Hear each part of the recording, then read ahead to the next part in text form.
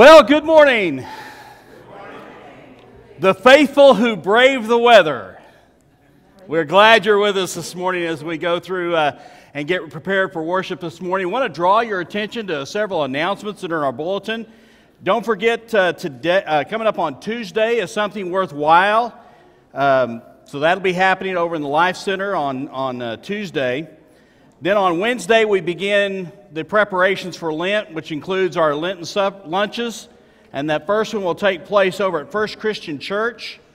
And that will be taking place from 11:30 till 12:30 over at First Christian Church on the first one there. Also, some other things going on in the church coming up the rest of this week. Don't forget, we've got our Ash Wednesday service on 6 o'clock coming up on Wednesday evening. It's a short 30-minute service, so we invite everybody to come back for that on Wednesday night. Also coming up on Thursday, we have UMW taking place. And of course, the big one, don't forget, Daylight Savings Time begins this next weekend. So that means, what do you got to do on Saturday night? There you go, spring forward. Not spring back, but spring forward. But we're so glad you're with us this morning. If you're worshiping with us online or on Channel 6, we welcome you as well. Because of the weather, we're just thankful that you're with us as well. As we turn our hearts and minds to the purpose we come here today, and that is to worship God, let us begin our worship this morning.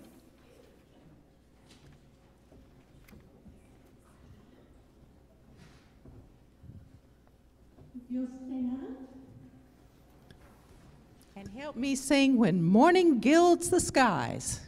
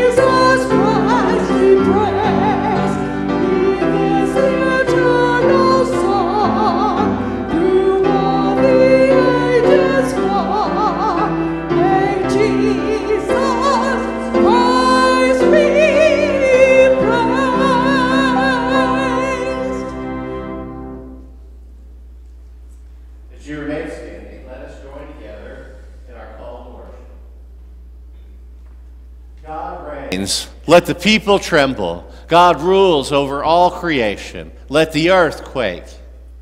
We praise your great and terrible name. We worship at your footstool, O holy God. God spoke to our ancestors from the clouds and led them by pillars of fire at night.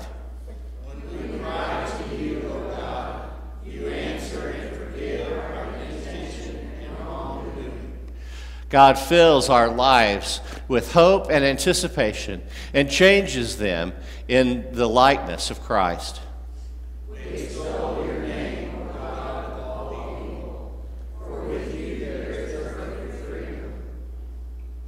You may be seated for our prayer of confession.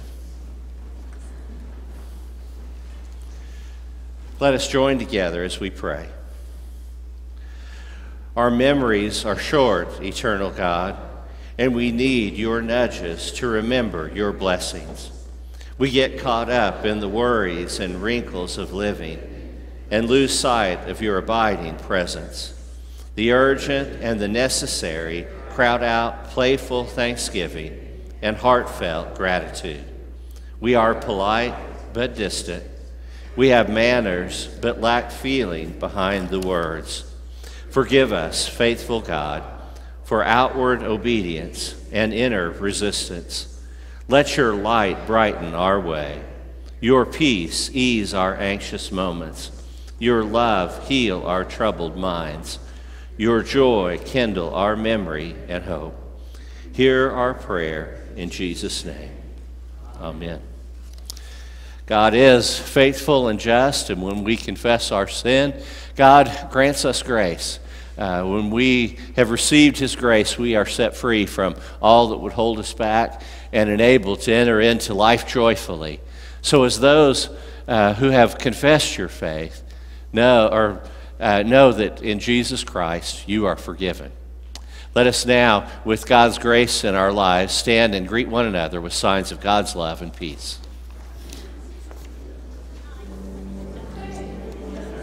Peace, brother.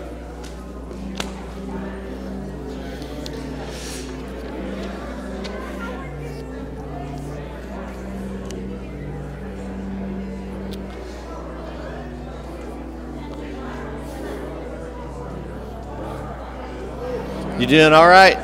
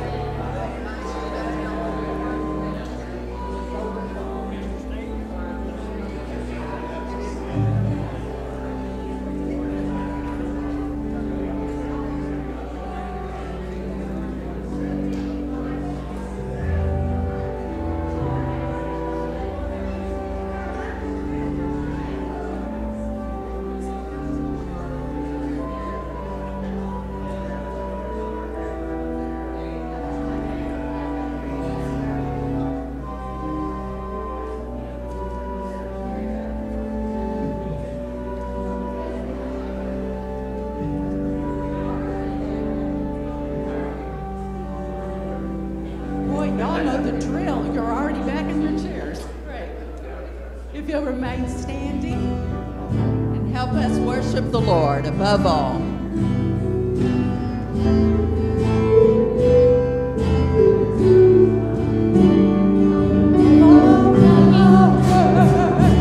Before the world began.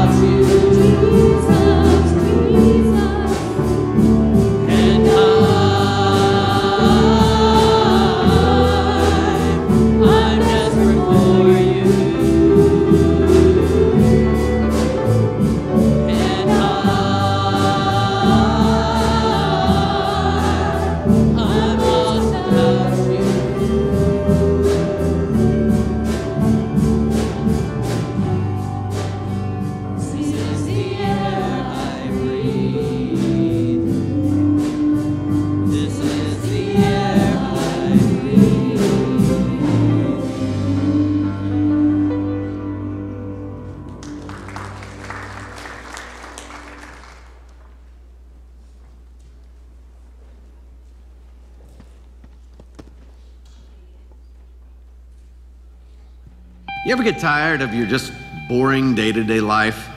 I do. I should say I did. Then I decided to do something about it. Conventional wisdom says you live your life, you grow up, your parents die, and they leave an inheritance for you. That wasn't working for me. I wanted to enjoy that inheritance now, so I decided to do something about it. So one day, I walked straight up to my dad, looked him square in the eye, and I said, Dad, I want what's coming to me right now. That's what my youngest son said to me. At that moment, all I could think of was, I'd like to give what's coming to him right now. But he's my son, and I love him. And as much as it put an ache in my heart, I gave him the money, and I told him that he could go search for a life on his own. Not long after that, he packed his bags, and the next thing I knew, I was out of there. The friends, the food, the clothes, it was great. Until my son's money ran out around the same time the country hit a recession. It was bad, really bad. I'd squandered everything my dad had given me, and I didn't have anywhere to live, anything to eat.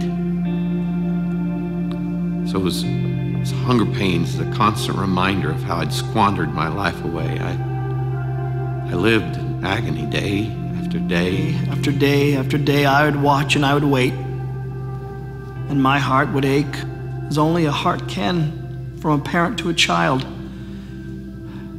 But hear me on this. I never once gave up on my child. I knew that he would come back one day. One day it hit me. I realized my dad's lowliest worker was living like a king compared to me. So I had an idea. See, I would go up to him and I would humbly just ask him for a job. I couldn't expect him to take me back as his son, but maybe he would give me a job, just maybe. It was a beautiful day. I was sitting there on the porch, just enjoying the cool breeze, and that's when I saw him. He stood up. He looked in my direction, and he squinted his eyes to kind of get a better look at me. I wondered if he would take me back. And then my dad jumped off the porch. You know what I did next? I ran. I'd never seen him run so fast. He was like this kid who was excited about something, and then I realized he was excited about me. My heart was pounding so fast, I just had to get to him. He was running at me with his arms stretched out as if to say, welcome home. Welcome home, welcome home. And as I got closer to him, I could see tears in his eyes. My dad was crying. Tears of joy. And you know what my boy did next? He jumped. I couldn't help it. I jumped right into my dad's arms, and you know what he did? Well, I fell backwards. He's a big boy. He held me. He held me like only a father could. I just kept saying to him over and over again, I'm sorry. I'm sorry. I'm so sorry. I don't deserve to be called your son. My son is home. Get him some clean clothes. Get him some shoes for his feet. Let's prepare a meal. No. Let's prepare a feast. For my son will no longer live as an orphan. Today we will celebrate, for all my hopes have come true. I guess it was hope. Hope that kept me going all those days. Hope that my father would show me mercy. Hope that somehow he would take me back and that I could be forgiven. Forgiven. It is all forgiven. And it is forgotten. And I will never bring it up again. There is no anger, there is no shame, there is no blame. All that's left is just pure joy. For my child was lost, and now he's found. I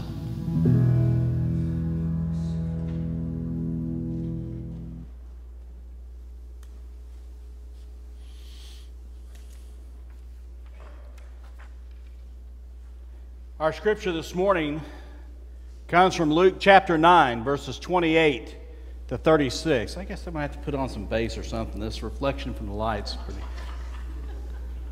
This is God's word for us today. Now about 8 days after these sayings, Jesus took with him Peter and John and James, and they went up on the mountain to pray.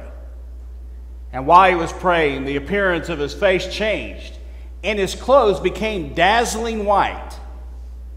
Suddenly, they saw two men, Moses and Elijah, talking to him. They appeared in glory and were speaking of his departure, which he was about to accomplish at Jerusalem. Now Peter and his companions were weighed down with sleep, but since they had stayed awake, they saw his glory and the two men who stood with him. Just as they were leaving him, Peter said to Jesus, "Master, it is good for us to be here. Let us make 3 dwellings, one for you, one for Moses, and one for Elijah," not knowing what he said. And while he was saying this, a cloud came and overshadowed them, and they were terrified as they entered the cloud. Then from the cloud came a voice that said, "This is my son, my chosen. Listen to him." And when the voice had spoken, Jesus was found alone, and they kept silent, and in those days told no one any of the things that they had seen. The word of God for the people of God. Thanks be to God.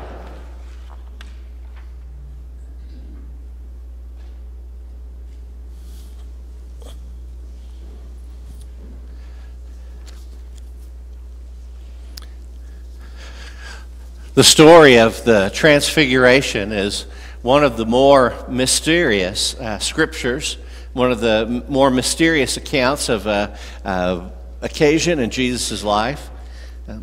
What seems amazing is to think about Jesus and a couple of the disciples going up on a walk, hiking up the mountain, probably for the same kind of reasons that we might go on a hike up the mountain.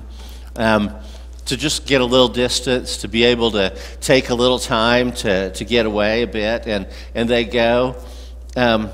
When you read Scripture, one of the things that you'll often see is people going up to the mountain. When they go up to the mountain, it should always stand for us as something that means seeking out God's will. There's something about going to a high place to be able to seek God's will. Maybe we think if we get closer, higher, we get closer to God. I don't know. But I do know when I go to the mountaintop and am able to look out at the world, it gives me a sense of perspective. And somehow in that, God is able to speak. And so Jesus and the disciples go up on the mountain and hear this mysterious thing of the prophets coming and standing beside Jesus, and that revelation to the disciples that Jesus is the Christ. He is God's Son. And it's a confirmation to them, but in many ways I think it probably is a reminder, a confirmation to Jesus as well about his identity and about who he is. And all of us as followers get that recognition of who Christ is and that we are his. And in the church, we follow him. Now, all that said, the General Conference of the United Methodist Church has met this week and been in session. And I want to talk about what happened and decisions and where the life of the United Methodist Church is, and from my perspective, and I can only say that from mine. I can't speak for the United Methodist Church. I can share what our United Methodist Church positions are, but I'm also not going to make this about me and what my view is in this. There are 3 things I want to do. First, explain what the United Methodist Church position on homosexuality is, because that was the topic of the conversation. 2, describe what took place in the life of the General Conference. And 3, maybe give some indications of what I think might happen, not what I think should happen. So understand that, okay? I'm really kind of leaving me out of this. I'm just going to try to describe the particularity of the situation. Now, as I do that, I do want to tell you my bias. My bias is that when I was a baby, my mom whispered in my ear, "You are a Methodist." And so this is the church I love. I love it. I love everything about it. Well, most things, you know. There are a few things, but it's my family. It has been my whole life. Many of you may feel that way too. Another thing I want to tell you that reveals a bit of my bias is that when United Methodist clergy, when you become ordained, your membership moves from a local congregation to the annual conference. So I'm not a member of the church I grew up in, Southern Hills Methodist in Oklahoma City. I'm not a member of Epworth. I'm a member of the Oklahoma Annual Conference with the other clergy members. So that means I have several hundred clergy family members in Oklahoma that are my family. My family in that way. Man, I didn't know it was going to be this emotional. I'm sorry. I really tried to rein that in. Now, the thing about my brothers and sisters in United Methodist clergy in Oklahoma is we don't all think the same. We come from a lot of different perspectives, a lot of different places. And you know what? I love them anyway. What they think is not what's important to me. That they know Christ in their life, that they've been called to ministry, and that they're doing that the best they know how is what's essential to me. That's my relationship with them. And so we can argue, and believe me, we do.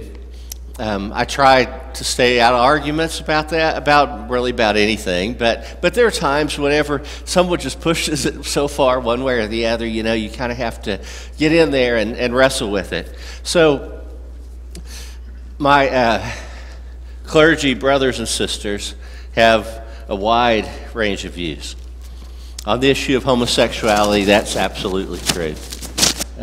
That's true in Oklahoma. But that's particularly even more so when you look at the church at a global level. And so whenever General Conference meets, that's the body that's gathered. It's not just the Methodist from Chickasha or the Methodist from Oklahoma or even the Methodist from America. It is the worldwide church that meets together.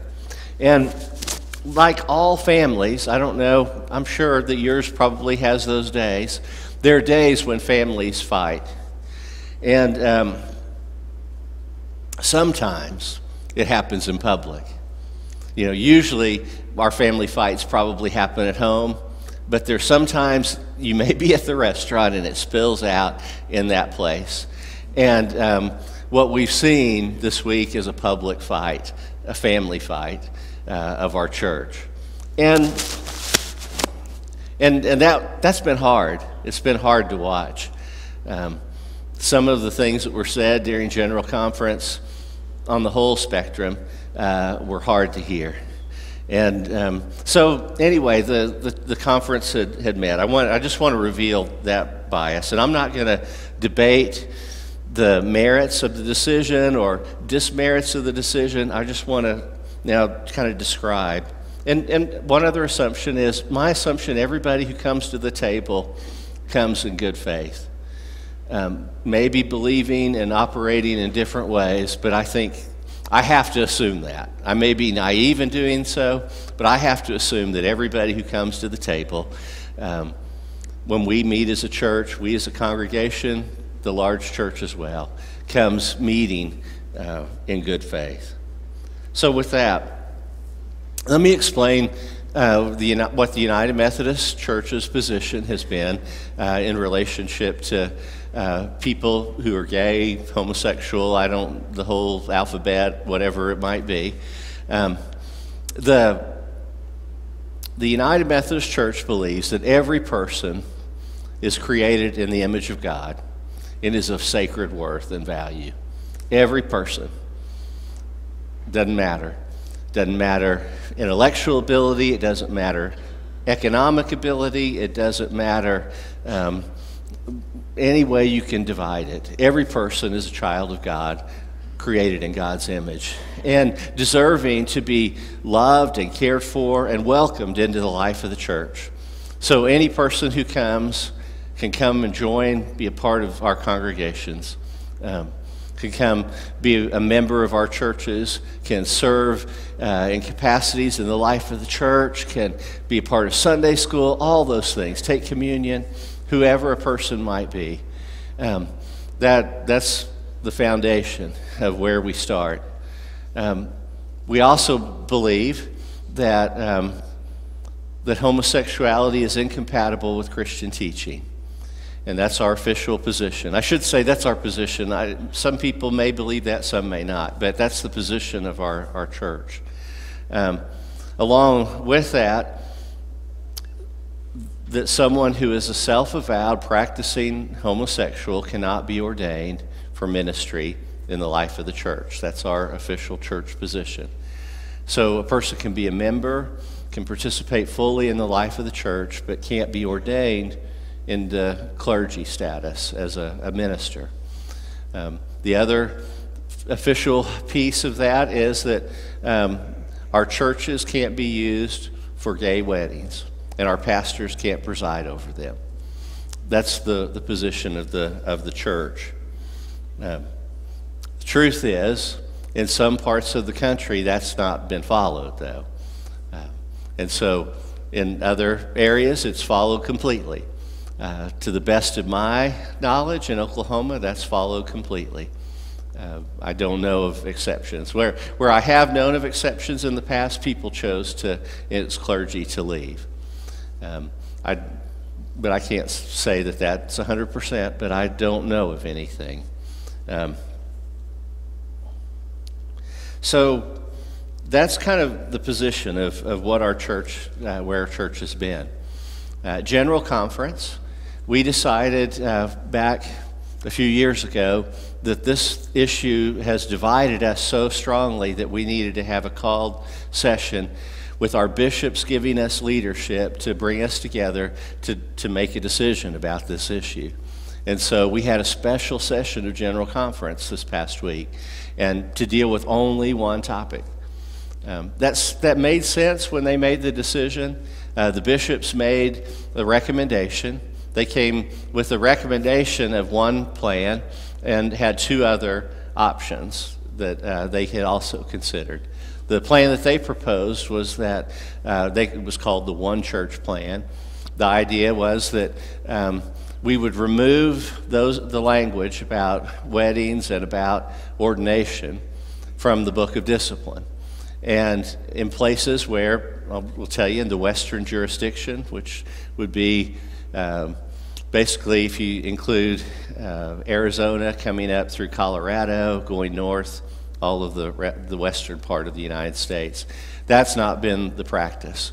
There have been gay clergy, and they do gay marriage services there. And that's just been taking place. Also kind of in the northeastern part of the country. I'll talk a little bit more about jurisdictions in a minute. But so that's not been happening. But the proposal was that we would allow annual conferences to make their own decision through the Board of Ordained Ministry about ordination, and local congregations make their decision about whether they would host gay marriages or not. And then we would leave the practice as it is for clergy, except without the ban of doing gay weddings, that no one makes me as a pastor do a wedding. I can choose not to do a wedding. I can choose to do a wedding if someone comes and asks. I don't have to do a wedding just because someone asks. But that would be left to the discretion of the pastors. That part would stay the same. That was the recommendation. So that a place like in Western United States where that they might choose to ordain someone who was gay, that would happen. And in places that were more traditional, I could imagine Oklahoma, but I don't speak for Oklahoma. That might be a case where that would not be the practice by our Board of Ordained Ministry. And local congregations would make their own decision about whether they would host a service or not. That was the recommendation, came with the support of 2/3 of the bishops. They had two other plans, a traditional plan, which was that we keep all of our language the same and add enforcement mechanisms so that, thinking particularly in the western part of the United States, that there would be a way to enforce clergy to not do gay weddings. And if there were gay clergy, then there would be a mechanism for them to be removed from ministry. That was the traditional plan. And then they had another plan which had a weird configuration where annual conferences would pick one of three. Either we're the progressive Methodist, we're the middle of the road Methodist, or we're the conservative Methodist. And we would just kind of pick the slot that each church would have through a long process, but which one we would affiliate with and be connected to one of those. That one seemed like it was never going to pass. It never got much support. But really the conversation was, would the one church plan or the traditional plan be adopted? The traditional plan was what was adopted. It was a vote of 53% to 46, 47. It was right on the edge between. If you round it, it rounds up to 47. But 6% difference one way or another. So that was what was voted on this week. I told you I wouldn't do too much of my own thought, but one of the things that I think hurt us in debating it this way is that we only had one thing to talk about. And when General Conference usually meets, we get to celebrate growth in the church in Africa. We get to celebrate things that are happening and shared ministry together. But here, there was just one thing, and everybody had the lines drawn before, and it was going to be a big family fight. And as much as they tried, because they had a full day of prayer and worship as a part of the design before they started in, as much as they tried, it was just going to be that kind of thing. And so that's the decision that was made. And it was done, I think through the process, a lot of people's hearts are grieving.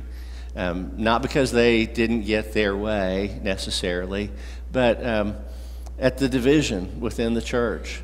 Some are sad because the decision was different than they hoped for. Some of us are just sad because of the division in the church. My parents were married their whole adult life. I don't know what it's like to be the child in the middle of a divorce, but it feels a bit like that for some of us in the way that things are moving forward. So that's what happened. The question, what's going to happen? It's open. And I pray for the guidance and leadership of the Holy Spirit. But here are a couple of things, just to be honest with you, and this is the part where I move into some speculation. Again, this is not what I think should happen. Don't confuse those. But here's some things that I think are going to happen. The traditional plan as it was proposed, we have in the church basically what we would call a Supreme Court, if you compare it to the Supreme Court. It's called the Judicial Council, and it's made up of lay and clergy members from around the world who will rule on the constitutionality of decisions that are made at annual conference.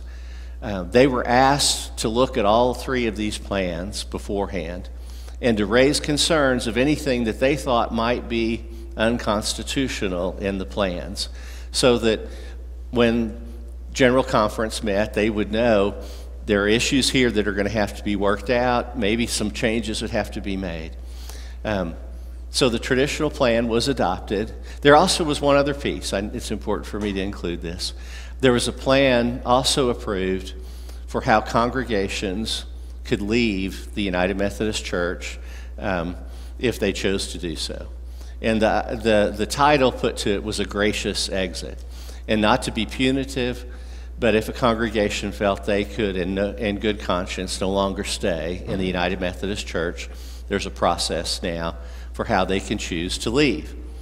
That could be for any number of issues, but that was also passed. So knowing that some might not be able to stay, depending on how the conversation ended, they wanted to make sure that there was an avenue for congregations to be comfortable moving forward. Here's a couple of my takes. One, they didn't get a chance to fix the things that were raised by the Judicial Council as potentially being unconstitutional.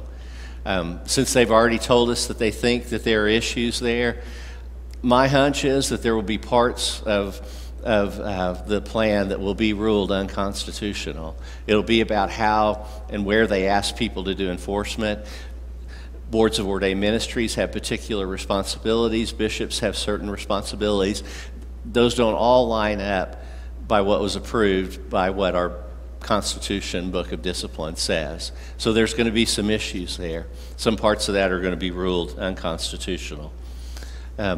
Also, it seems pretty clear to me that there will be ecclesial acts of disobedience. We talk about civil disobedience of whenever groups of people will disobey what they feel are unjust laws in society. I suspect that there are going to be groups in the church who will be disobedient to what they consider unjust laws in the church. Again, don't confuse what I think might happen with what I think should happen. I just think that that's likely to be the case, which means that probably rather than solving an issue for us, we've now amplified it. Again, my perspective of what I think. I think because we've offered an avenue for leaving, there are probably churches that are going to begin to do that already. Either because they feel in good conscience they can't live in a church that has now put these enforcement mechanisms into place, or honestly, there were many at the very most conservative end of the spectrum who were already pushing to leave because they just couldn't live with the tension. And now with this available, I think that some of those are going to choose to leave. That's my perspective. The other thing, and how many and where, I don't know, but I think there will be some who do. The other part of this is the first time we began debating at General Conference the issue of homosexuality was 1972. We've done it every 4 years since. 1984, we put into place the ban of gay clergy. In 96, we put in the ban of gay marriages. We've debated this every 4 years. So guess what? 2020, there's going to be another General Conference. This will be debated again. It's not over. It's not settled. It's going to be a part of the conversation. It feels like we're really at a place of tension.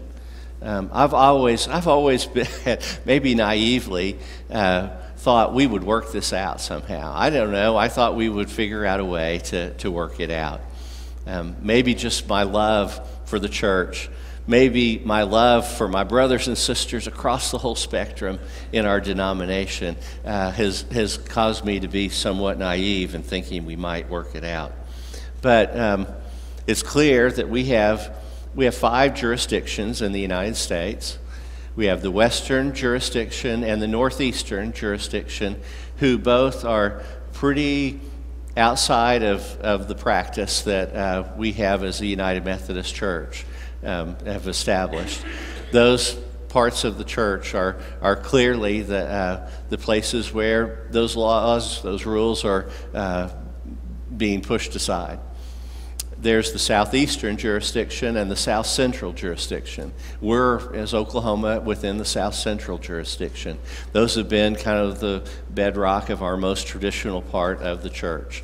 But, you know, they're not absolutes in lines. And then there's the south central, or the north central jurisdiction, you know, which would include from Minnesota and all those states up there, the cold states maybe, I don't know. And that's pretty split. It's pretty divided. It's that part of the church that moves both ways in terms of those poles. And this is going to be a place of tension for a while. I wish I could tell you it was solved. I really do. I wish I could tell you that we had an answer that was going to move us ahead. I think honestly that would be too naive, even for me. I think we're just going to be in a place of tension for a while. And it's possible we might be looking at division in the future. There certainly are those who have readied a plan to create a new denomination within the church. The structure's already been approved for a whole mass of churches to leave and become a new denomination. It was all kind of waiting to see what would happen at General Conference. I don't know. I don't know. What I know is it's not the first time we've been divided within the church. I mean the big church. Part of reason we as Methodists are here is because of the Protestant Reformation, which there was division in the life of the church. It brought forth, in my view, greater fidelity and faithfulness to Scripture as the Reformation took place. But it's not the first time. The Methodist Church split off from the Church of England, the Anglican tradition, and there was division. Even within our Methodist family, not only have a number of denominations broken off from time to time, but we were divided between the Southern Church and a Northern Church during the Civil War. For 70 plus years, we were two separate denominations because of division. The thing that I do want to do is not leave you in despair. The church is the Lord's. The Lord is the Lord of the church and of the world, and what God does is bigger than an individual congregation or denomination.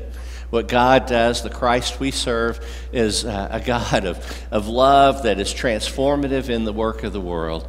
And whatever lies ahead in the future for our denomination, Jesus is Lord.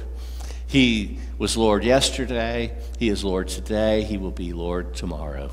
And that part is where we know we can put our faith and our trust in Him and serve Him to the greatest degree of our capacity.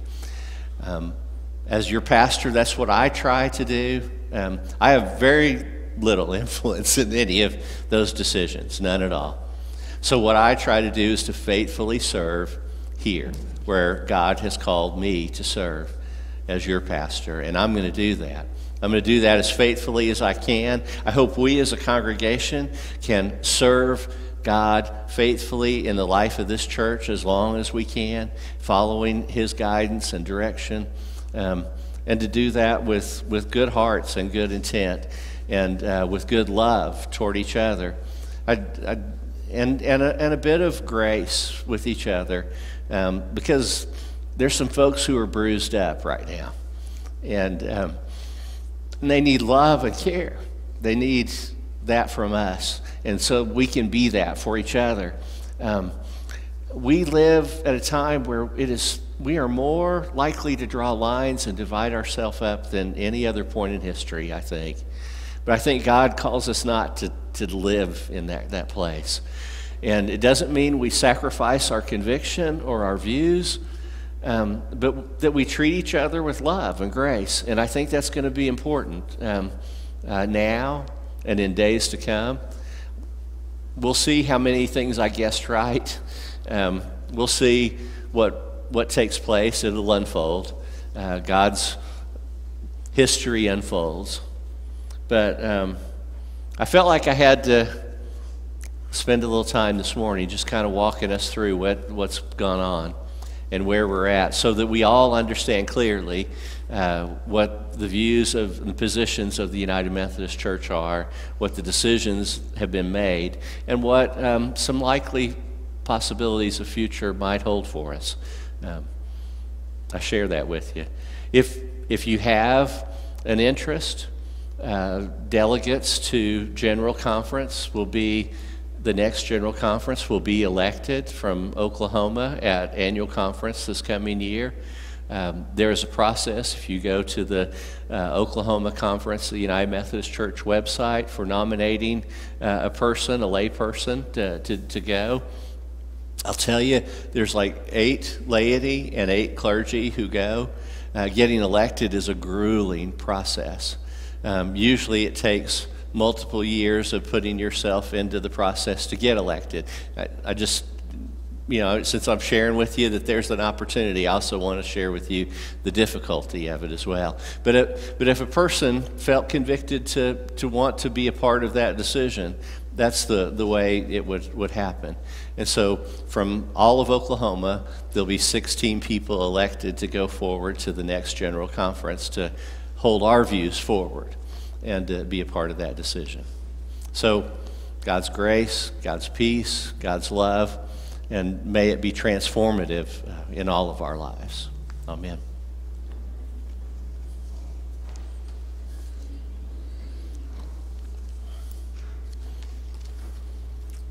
If you would stand, please, and help me sing, Be Thou My Vision.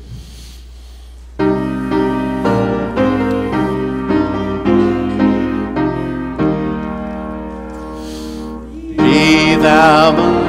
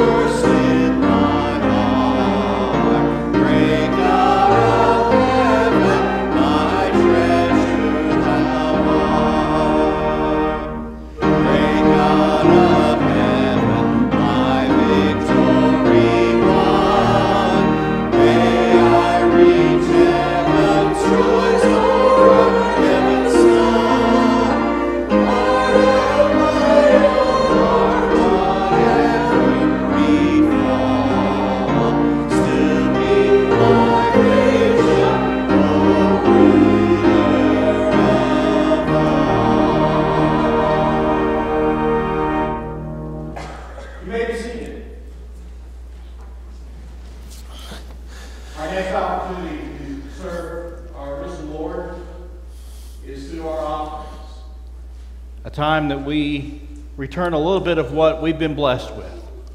So as the ushers make their way forward this morning, let's pray. Father, as we come to you today, please bless these offerings that we give today, that they may be multiplied and used in your glory. For it's in your name we pray. Amen.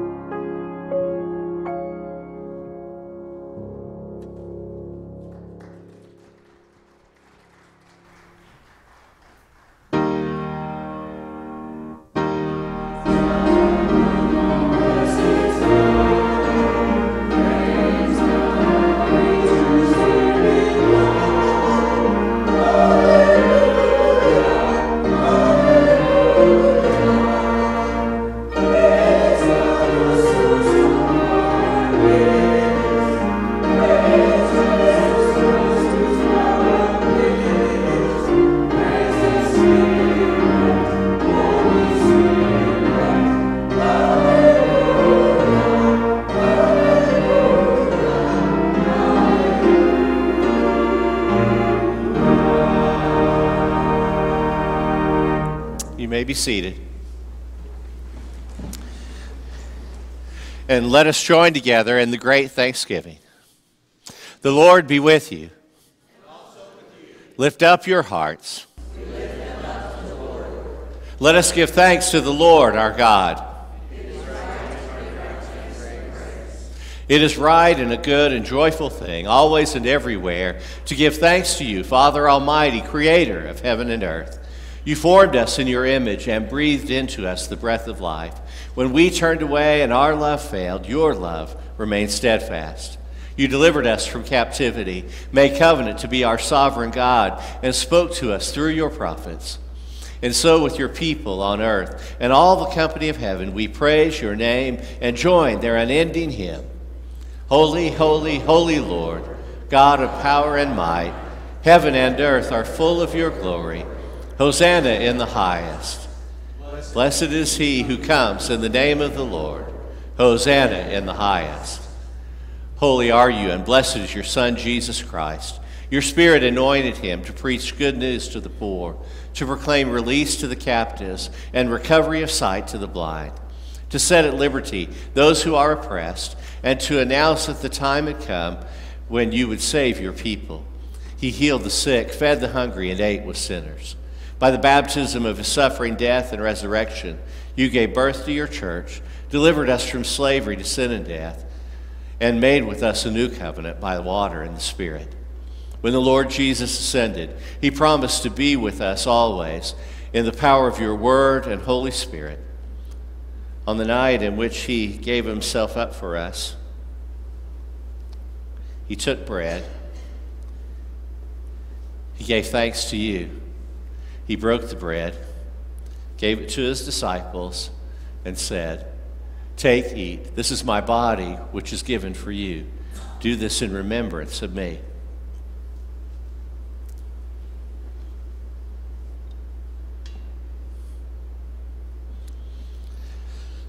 And when the supper was over, he took the cup. He gave thanks to you. And he gave it to his disciples and said, "Drink from this, all of you. This is my blood of the new covenant poured out for you and for many for the forgiveness of sins.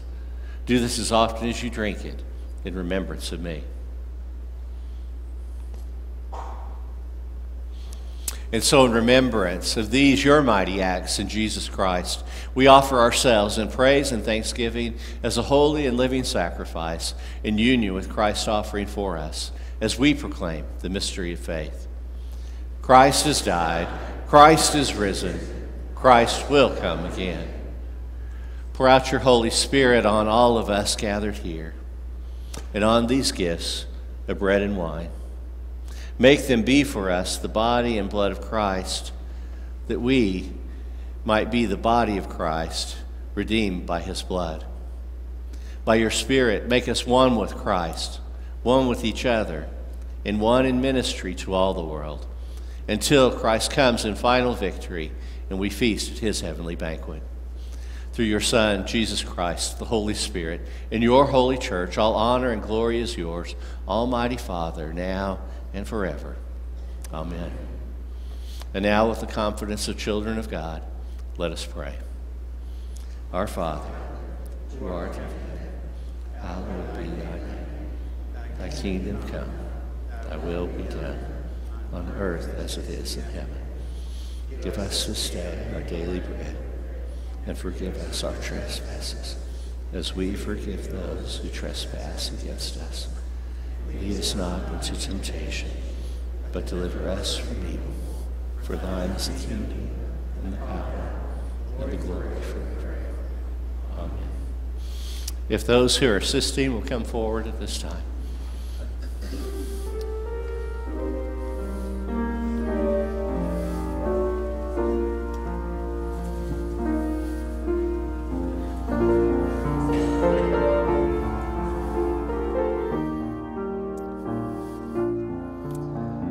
Christ invites us to come and share. You're invited to come.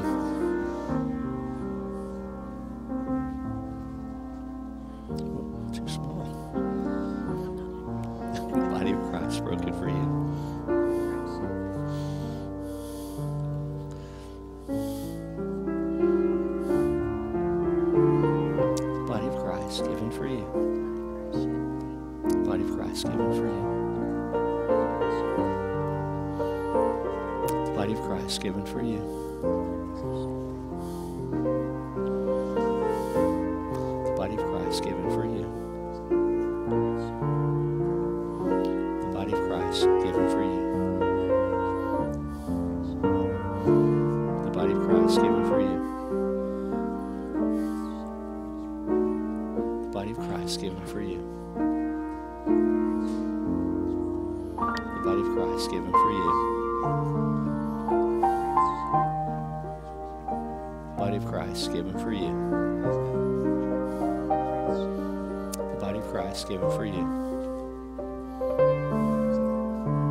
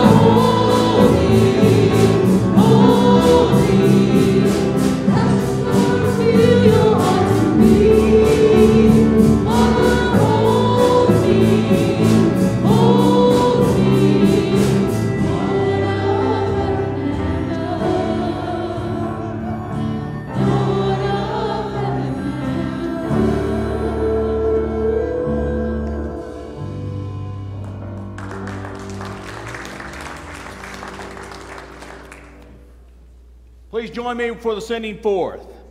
God reigns not only in this place, but wherever we go this week. There is nowhere we cannot go beyond the reach of God's care. Renounce disgraceful and underhanded ways, for God is not served by cunning and deceit.